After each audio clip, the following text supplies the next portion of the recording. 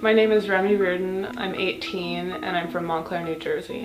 Crybaby is a zine for teens by teens. We publish photography, illustrations, interviews, essays, like a wide variety of different things. When I started Crybaby, I had no idea it would turn out to be what it is today.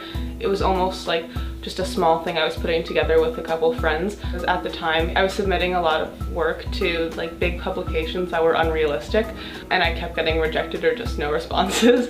So I thought that if I started my own thing, then I could do and post whatever I wanted.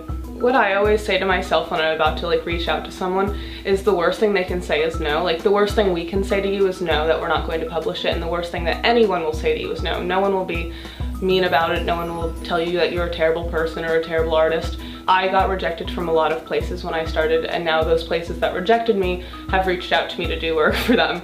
So like, maybe your work isn't as good as it can be because you're 14, and maybe in a year or two your work will be incredible. Like, you just learn and continue making art, because if you quit then your stuff will never get better.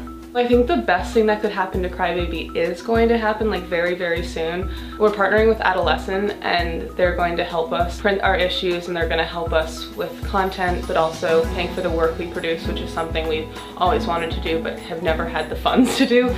So that's really exciting, and that's something that all the editors and all the staff members are very, very excited for.